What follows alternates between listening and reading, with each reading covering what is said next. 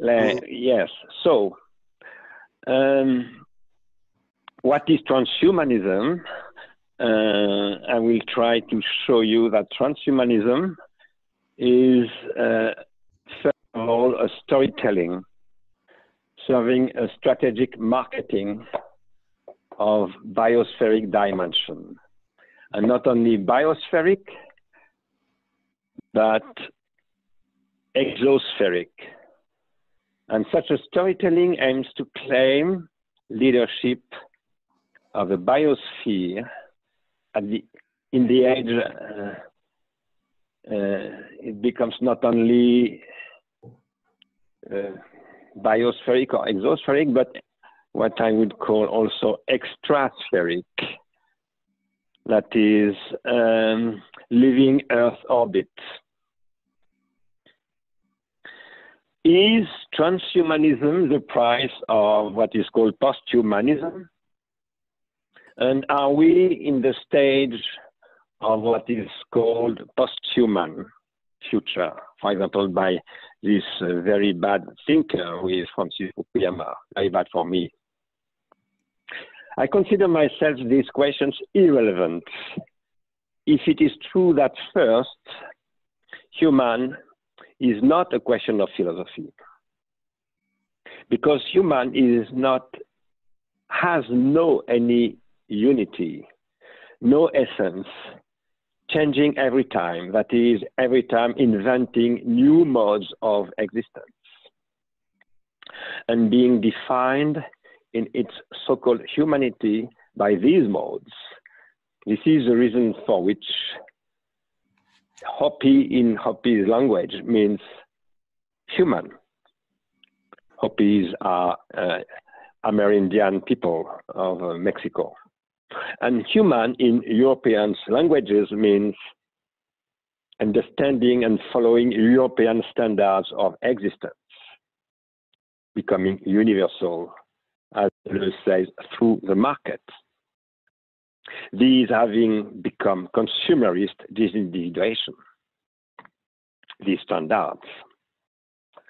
The question of philosophy is neither human nor being, as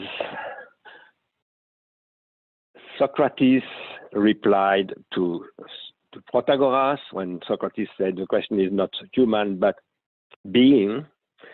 For me, it's not being, it is noesis. That is, if you prefer, what is thinking. Second reason for which I consider that these questions of humanism, posthumanism, transhumanism are not relevant, are not philosophical questions. I would say that what is called human today, Hopi formerly, and in a part of North America, this begins 3 million years ago, and it is called exosomatic evolution by Alfred Lotka in this paper that was published in 1945. Now we are living a new era in what I call the process of exosomatization, and it's an era of exosomatization that is called also the Anthropocene era. And not only the Anthropocene era, but the last stage of this Anthropocene era that we call today transhumanist stage. If we want to really understand what is at stake here, we must go back to the definition of the succession of exosomatic eras from the beginning of human, of hominization of what is called human. The period beginning 3 million years ago is the first one, and it finishes with the Upper Paleolithic period.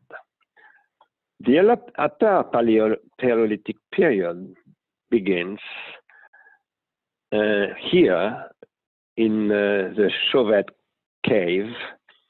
I say that it was discovered 30 years ago it is considered to be 35,000 years old. But now I had a friend of mine from Australia told me that they discovered a new cave that is 70,000 years ago old. Well, the process of exosomatization here is the beginning of what I call hypomnesic exosomatization. That is a possibility to exteriorize and keep and record in a technical mean, that is here, painting, a memory of, for example, the imagination of prehistoric people. Now, this period finishes with Neolithic. And Neolithic will lead to the period of great empires. And from great empires, we'll move to Politeia. Here is a bulletarian of Milet, where was Thales at the beginning of the pre-Socratic age. After this, we have many transformations. The most important of it is Renaissance and the beginning of navigation with these armada. For example, this one is the armada of Columbus, and it is the beginning of the process of globalization. In this process, of course, I think you can't see me. Oh, qu'est-ce qui se passe? Once again, it was, okay, I'll try to share it once again. It's incredible. It's really difficult. And now I cannot find my, yes, it is this one. Okay, can you see it? Yes. Yes? Okay, sorry, it's very, very difficult. So after, in Renaissance happens also printing press. This is the library of Bologna University in the 18th century. And printing press has, of course, a determining role. Now, the last stage is the process of industrial revolution, the last stage of exosomatization, with which, with industrial revolution, you will have a change in all ways of life in the world. For example, Japan will be completely changed, and also change in very, very strange aesthetical inventions. For example, this one. This comes from Japan today. Well, what I try to show, excuse me, is that the process of exosomatization opens transformations in historical eras, and today our process of exosomatization is based on data, and it's not like these libraries, because these libraries are printing press result, but here it is a kind of writing tool, but it is an electronic writing. And it leads now towards through a kind of re-endosomatization that is called neurotechnologies. And I consider that we are now entering a new age of exosomatization, where the real question for me is not, is it still human or not? If I told you, for example, that the Zinjanthropus, the first human who was 1 meter, 20 centimeters tall, and the weight was 30 kilos, and the face was completely different compared with our faces. Nevertheless, it is considered by anthropology to be the beginning of humankind. And I consider the question is not humankind, it's a question is technology. Question is exosomatization. So today, the real question provoked by this new stage of exosomatization is what I call total proletarianization. The question is, today, such a stage of exosomatization opens two possibilities. The current possibility, the current reality, the current situation is a process of proletarianization of, for example, doctors or biologists. Today, they don't agree at all about what is the COVID-19 pandemic. They don't agree because they lost a large part of their knowledge, and the process of disruption of life on Earth produced new kind of epidemic production of virus, of a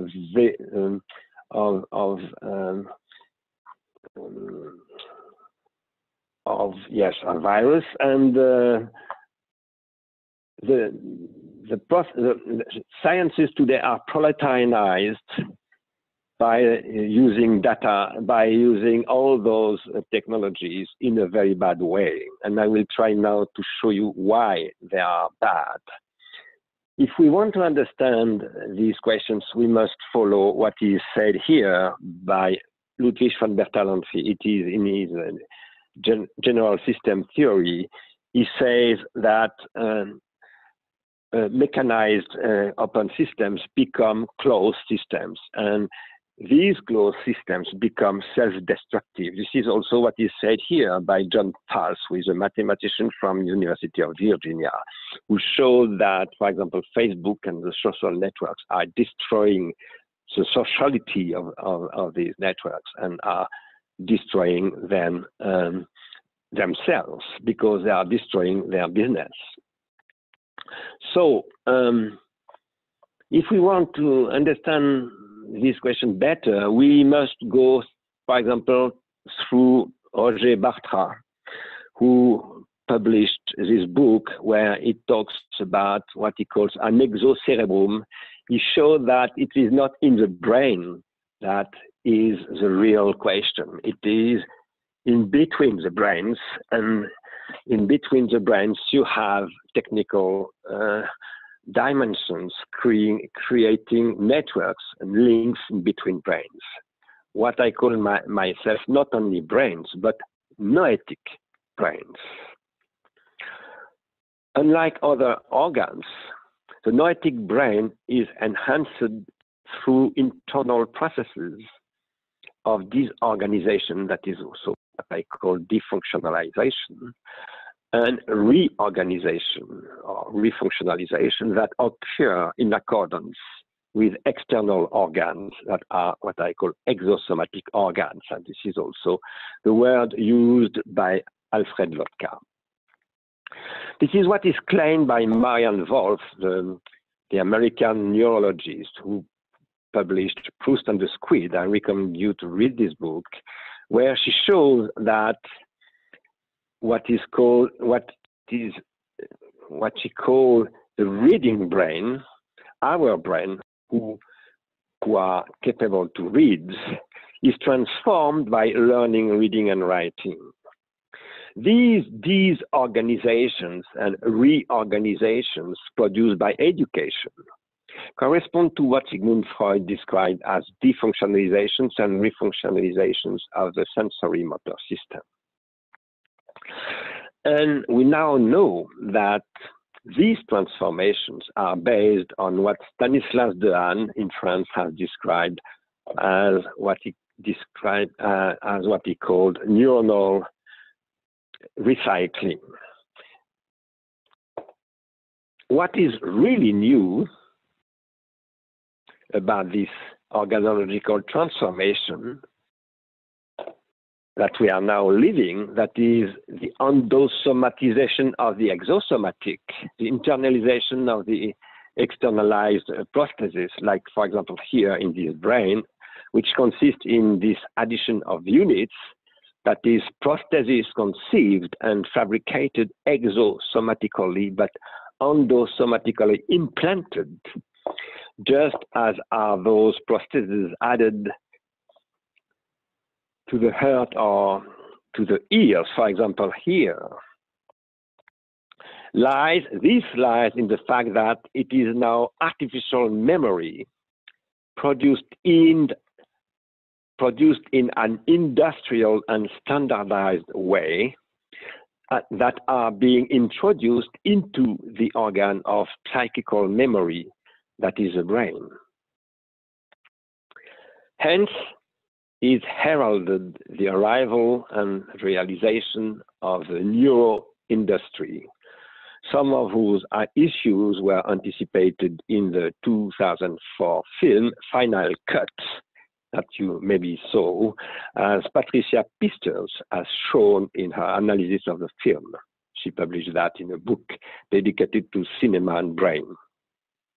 The neuro industry opens up the more general question of managing exosomatization according to the selection criteria of the market, where exosomatization is in general what characterizes the technical form of life that appears with and as hominization. So what is called transhumanism is the attempt to legitimate such a selection subordinated to the criteria of the market.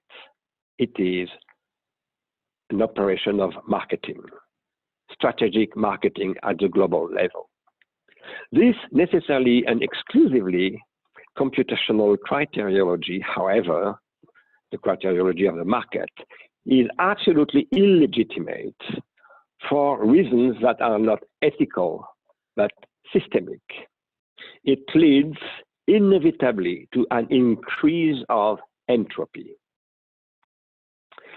Entropy as irreversible dissipation of energy is the law of the universe that Clausius exposed in 1865.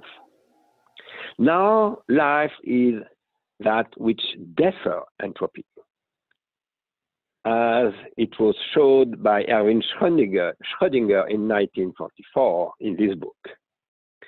In other words, a critic of the transhumanist project as subordinating exosomatic becoming to market criteria and as radicalizing what we are now calling the disruption must start from an analysis.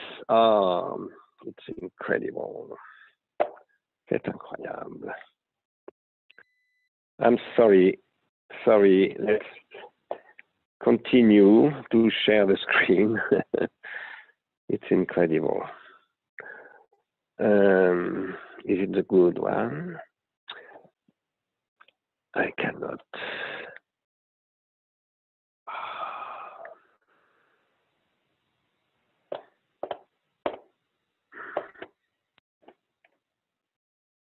Now I cannot find it. Can you see it? Okay. Yes. Yes. But myself, I don't see my. It's really difficult today. We can see the desktop.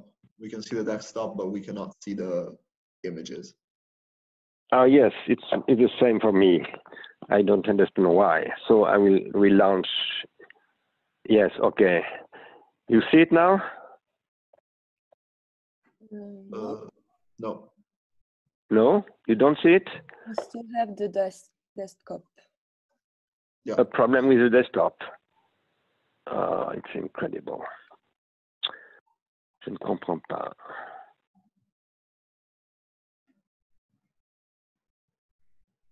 Je ne comprends pas. Qu'est-ce qui se passe? Yes, maybe now it's coming. Yes, but myself, I don't see it. That's really difficult.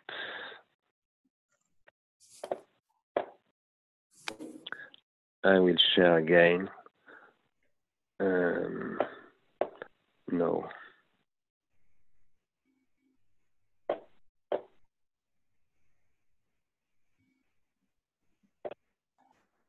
Can you see the screen now? Yes. Yes. Now we Yeah? can see. Yeah. Okay. Also the I'm presentation. sorry. I can't understand what happens. It's really strange. So I was talking about Schrödinger, and I was saying that a critique of the transhumanist project as subordinating exosomatic becoming to market criteria and as radicalizing what we are now calling the disruption must start from an analysis of the process of exosomatization, such as that undertaken by Nicholas Georgescu-Roegen in his book, from the point of view of what he calls bioeconomics. I recommend to read this book, that is very important for me.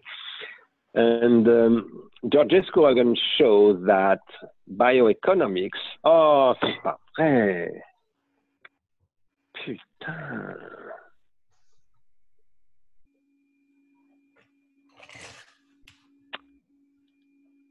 It's really very, very difficult. Is it possible to continue like this, do you think? I'm not sure, because it's really... Well, if you prefer, maybe you can send us the presentation by mail and we can open it from our computer and we can talk about it. Oh, I'm not sure. Can you see the screen now? No. For the moment. No? Okay, I will try to share it once again. And now? Yes, it's coming. Yes? Yes, it's coming. Okay, so let's try once again. Georgescu-Roegen shows that bioeconomics must take into account the exosomatic situation of the human, as it produces an increasing of both entropic and negantropic potentials of life. No serious reflection on all the stakes of transhumanism. Oh, c'est pas possible.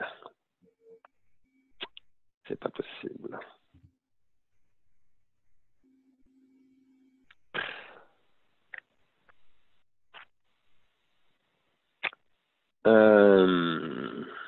Maybe I will stop to share the images, Yes. okay? Because and I will continue only with the cell phone, and I will quit Zoom on my laptop because this is what is producing the disconnection. Okay. Okay. So I was saying that no serious reflection on all the stakes of transhumanism, of which cerebral rearrangement is obviously one highly specific and exemplary aspect, and on the pharmacology that all this constitutes. It is a pharmacology because exosomatic organs are both entropic and negantropic. No serious reflection on these stakes can be conducted without investigating organogenesis, which characterizes the history of life in general, but which later, with the appearance of the technical form of life, that is, of what Aristotle called the noetic soul, becomes above all exosomatic and not endosomatic. What is described, for example, by Schrödinger is the endosomatic becoming, that is producing a deferral of entropy, that is what he calls negantropy. Now, what is opened by Lotka with exosomatic evolution is different. It opens the question of reason because, as it was showed by Alfred Whitehead, reason is a process, is a function for producing bifurcations in the becoming of existence because of the entropic and negantropic possibilities of the exosomatic organs. In Aristotle, noetic soul is a soul that is capable to think. Thinking is, in Greek, noesis. The exosomatic soul is noetic because it has always to decide how to play and use the exosomatic organs it produces, and they are always pharmacological in the sense where Socrates defines the pharmakon. A pharmakon is a technique, an artifact, an artificial organ, as it is always both a remedy and a poison, that is a negantropic organ and an entropic organ.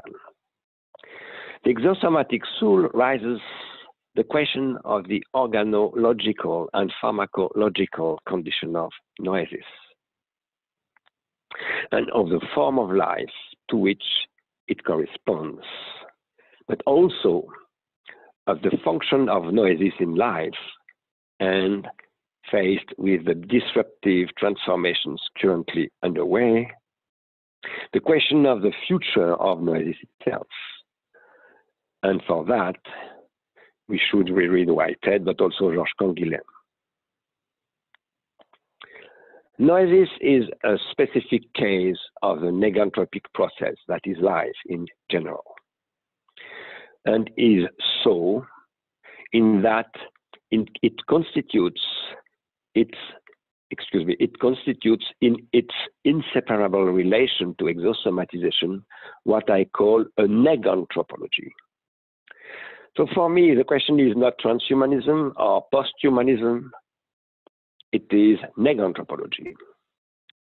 Negantropology being constantly confronting the ambiguous character of exosomatic artificial organs, the latter being as pharmaca organs that make equally possible both the production of new negantropic, but I write here negantropic with an A and H, negantropic forms and a massive increase in the rate of entropy, that is also entropy with an A and H. For example, when the IPCC talks about what they call anthropogenic forcings, they designate what is called in geography anthropization with an A and H, and such an anthropization is an increasing of entropy. At the moment, it is the second alternative that predominates, specifically in terms of the threat to biodiversity, but where today another issue looms equally large, in particular with respect to neural technology, but also more generally data economy. That is a question of the threat to no-diversity. That is the destruction of thinking. If it is true that thinking is neganthropological, that is no diverse and not only universal. It is firstly by asking how neganthropology has unfolded since the beginning of exosomatization, about how it has been able to struggle against the anthropology in the sense of Lévi-Strauss, when anthropology is written by Lévi-Strauss with an E and no H. He says human is a producer of entropy, first of all, and we should better call anthropology anthropology. It is the last part, the last chapter of Tristotropic. I don't remember the title in English, maybe Sad Tropics. It is by studying such an anthropology and by inquiring about its stages, it is by asking how all this has either allowed or prevented the neganthropological production, that is inscription, within the entropic becoming of the cosmos, of bifurcations, constituting the opening of neganthropological future, that is what I call the Neganthropocene. I published in America, it's not translated in French, a book entitled The Neganthropocene. It's only through these ways that we can rationally and reasonably investigate the issues, politics and economics of data economy and the future of such a data economy, that is neuroindustry. The question of neuroindustrial reason is also and firstly that of the justice of cerebral becoming and in cerebral becoming. Justice being never a question of human rights in the degraded sense in which this phrase has been cooked in the 20th century, but the stakes and the challenge of the coherence of reason. This coherence of reason, in addition, conditions economic rationality, and therefore the reason of the new critique of political economy required by the highly entropic state installed by what is called the Anthropocene era as a process of generalized proletarianization, which has led to the entropic explosion that now threatens biodiversity in general, including the human species, but therefore also threatens no-diversity as the condition of noesis, that is itself the condition of all negantropological bifurcations in the sense of Whitehead. From other perspectives linked to the process of full and generalized automatization that I describe in La Société Automatique, I've tried to show why and how we must now enter into an economy that systematically and systemically values negantropy, which constitutes the perspective of what the Neganthropocene, wherein the future lies in deproletarianization, or what I call the Neganthropocene, wherein the future lies in the deproletarianization as that which is made possible by what I call a contributory economy. Everybody now talks about the post-COVID age, but I claim that such a post-COVID age should be the age of struggling against entropy through a new organization of economy. I will stop here, it's finished. I'm sorry for all these very difficult connections, and I hope it was not too difficult for you to follow this lecture.